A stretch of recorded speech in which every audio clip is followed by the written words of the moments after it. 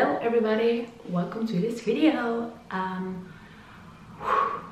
don't know what's happening. It is extremely hot today.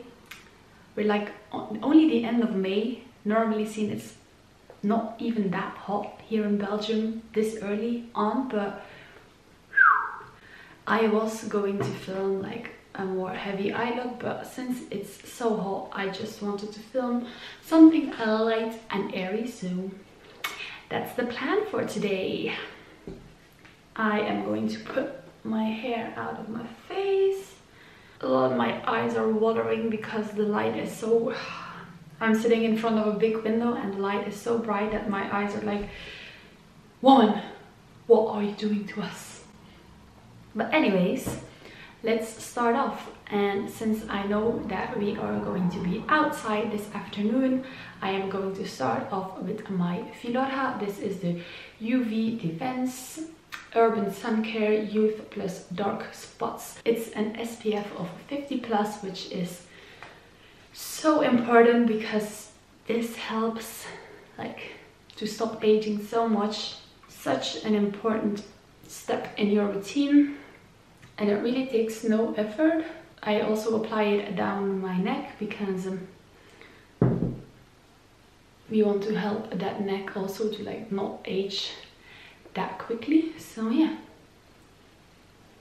and I think that I once went to a Filorga like ladies night where they give you information about the products, and I think that they told us that it's not just an SPF, that it's also packed with some skincare products to make sure that it benefits your skin there. And that's that.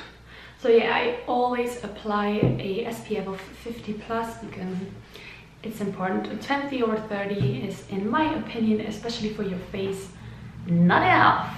Okay, for foundation I am going to go in with the Mercier Tinted Moisturizer, all oil free. It also has an SPF of 20, but as I said, it's not enough. That's why I applied this one. And this is in 1W1 porcelain.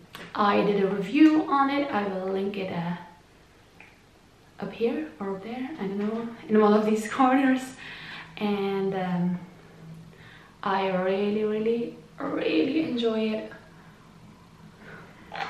I have used it almost every day since I have posted that review because it's just easy, and since the weather has been so nice, I am just loving the more natural-ish, because my makeup never is 100% looking natural. You can always tell that I am wearing some makeup, but you know, this more skin that doesn't look too caked up and too full coverage.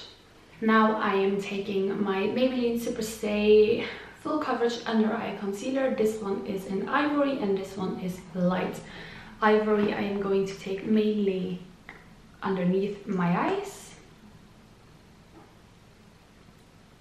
Also like not too much, and place a little bit on the places where I need a little bit of coverage, but because this one is too light and this one is pretty dark, I mix them on the places where I just do it to add a little bit of coverage.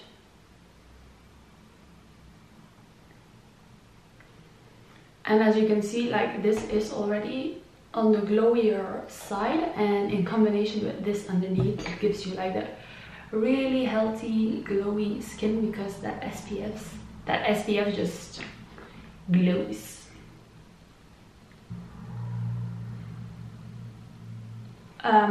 As you can see, the coverage is medium, especially with the concealer that I have placed down there, but it's like that Mercier Tinted Moisturizer just looks so skin-like. So that's what I like, even though you can tell that I have something on my face, it just doesn't look like a full-on full coverage foundation. So yeah, now I am going to go in with some Bronze Goddess liquid bronzer. Take some. This is such a convenient little palette because if I do it on the back of my hand, usually it gets like all over my clothes because I forget it's on the back of my hand, and then I wipe. Taking some on the same brush.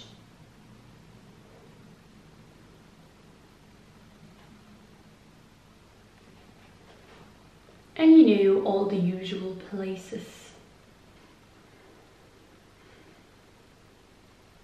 And now moving on to liquid blush.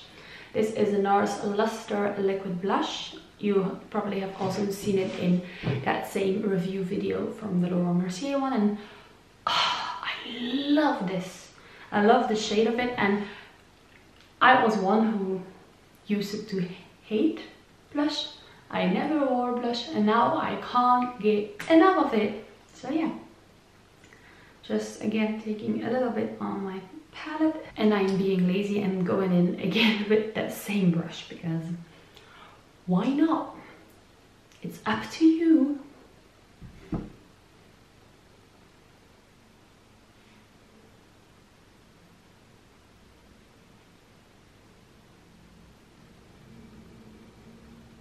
I love the tone of this blush. It's such a beautiful summer shade.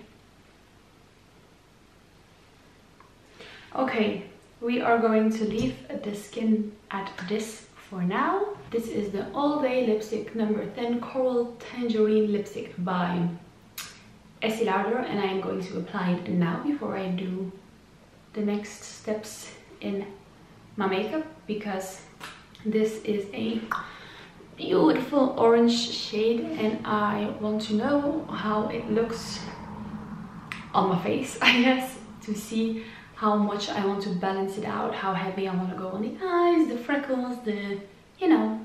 So yeah, I'm not going to apply it with a lip liner because this is not a matte lipstick, not a very full coverage in color lipstick. It just gives you, it's an easy lipstick, you know. Sometimes you have those lipsticks that you really need to have a good lip line set before you go in with lipstick. This is just throw it in your purse, throw it on, and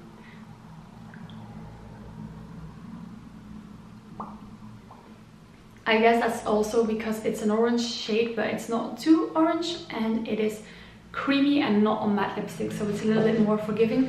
And these days I think that it is a little bit more of a trend to sometimes have that more blurry lip line instead of that really crisp one. If it comes to colors like this, of course, with like a full-on red and all, you have like that crisp lip line, but sometimes I don't mind it if it looks a little bit worn out and not like perfectly in place, if you understand what I mean.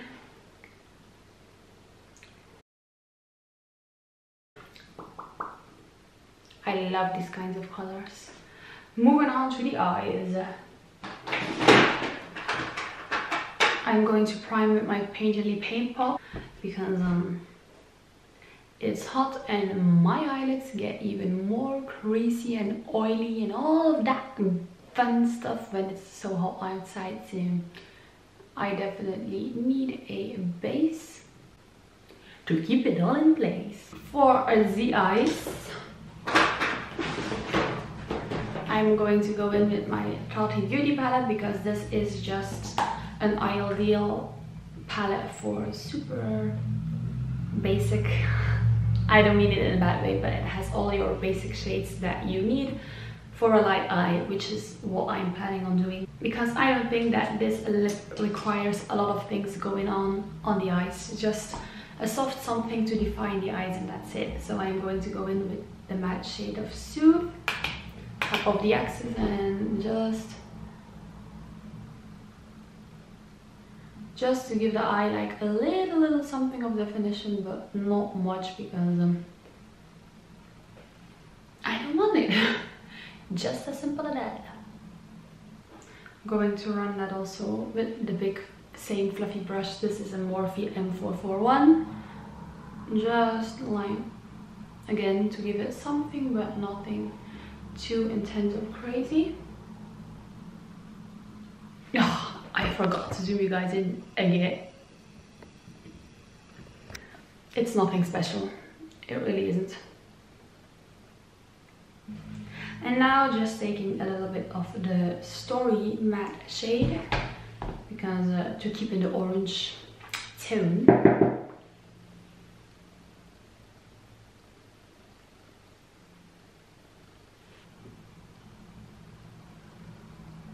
With the clean brush, I'm just going over everything to soften it up.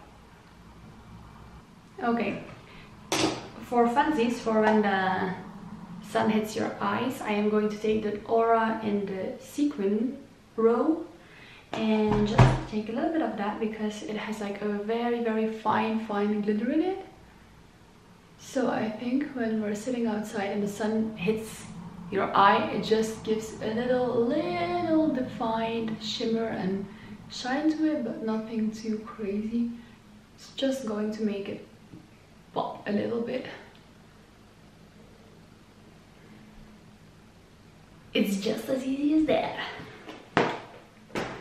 And of course there are a lot of palettes that have these neutral shades. Just pick whatever you like. I am going to go in with my Lash Paradise, the waterproof version, because sweaty weather. So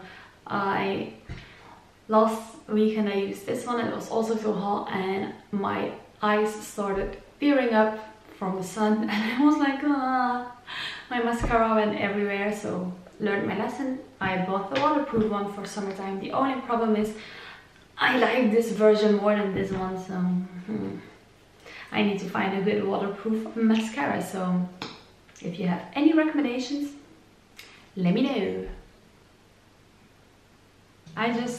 This one I love. This one,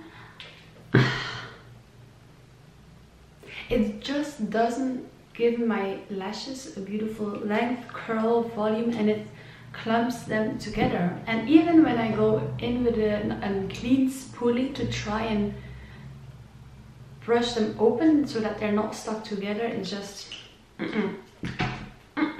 If you know a good waterproof mascara, help girl out. Now I'm going in with the Gimme Brow.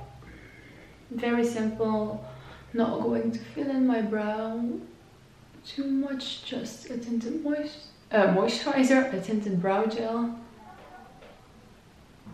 And I'm brushing the hairs up to give it a bit more of a natural and a volume-ish kind of look. Like a nice and bushy brow. I'm doing the same on the other side, of course, because that would be weird. Okay, so that's it for the eye part. Now that my skin has set a little bit, it feels a little bit tacky, but not too much. I am just going to powder my T-zone, because I like the look that my skin has now, because I love just an all cream base.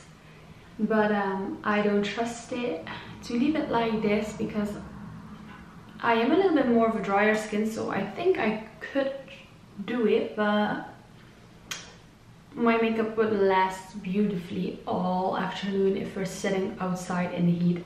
Like if it was just a normal day, I would leave it like this, but since it is so hot, I feel like I have to powder a little bit to keep it in place. Going in with a little bit of Bahama Mama just to shape my face a little bit more. And just see that little tiny bit in there.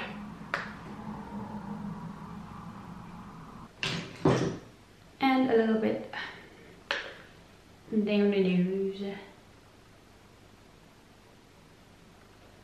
I'm going to take on my finger the smallest amount of a little bit of a Fenty Beauty, because that's it. I'm not going to apply powder blush, because I've noticed this blush, the cream blush, lasts beautifully. My cream bronzer probably will last also, so no, I won't do it. I just take a little bit of the Diamond, which one? How Many Carats highlighter, and just tap it on the high places because my skin already has that glow and I don't want to overdo it. And now the thing that I wanted to test out, which I'm pretty scared of because I don't want to ruin my makeup, but I'm still going to try it. Yes, it is. Yes, yes. I wasn't. Yeah, I'm just going to try it. I want to put some fake freckles on, which with eyeshadow I have already done it, but it doesn't last as great on my face. And I just thought, what if I use my dirty blonde? Like, would this work for freckles? Like, going to test it on the back of my hand first. Ooh, and then tap it. I'm going to try it. Yes, it is. So I'm taking a little bit of the MAC Dirty Blonde Eyebrow Gel on a pointy little detailer brush, eyeliner brush, and just hope I don't mess this up.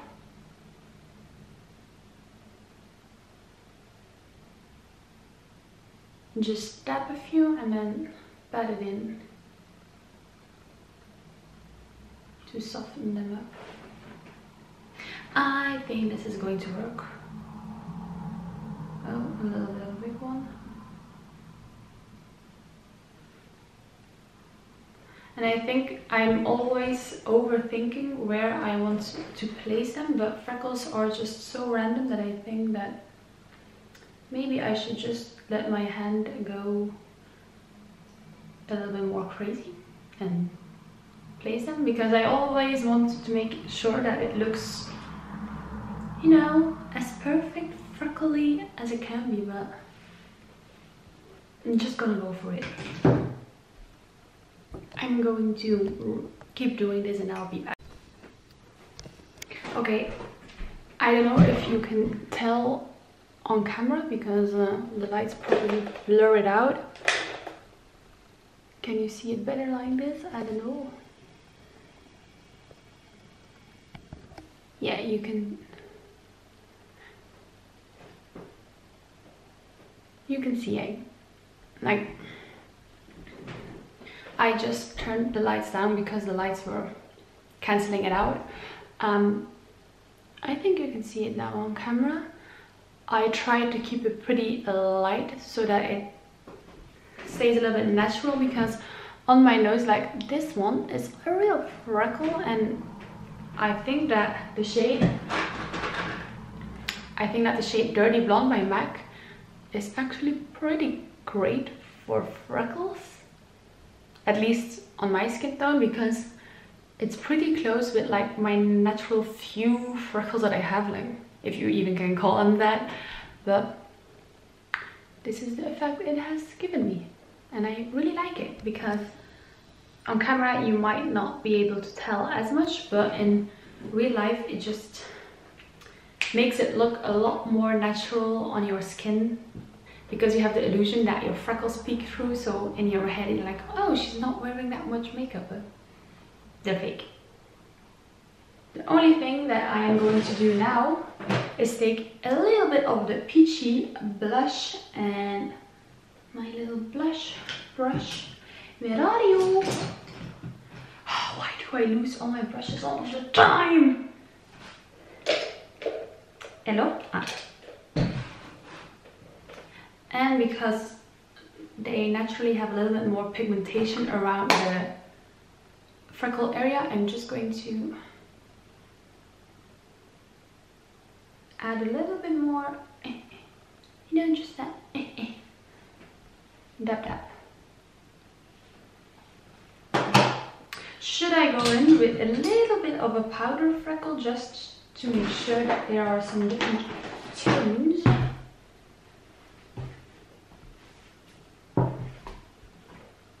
I'm taking a little bit of the Soothe and the Tati palette that I used on my eyes, and just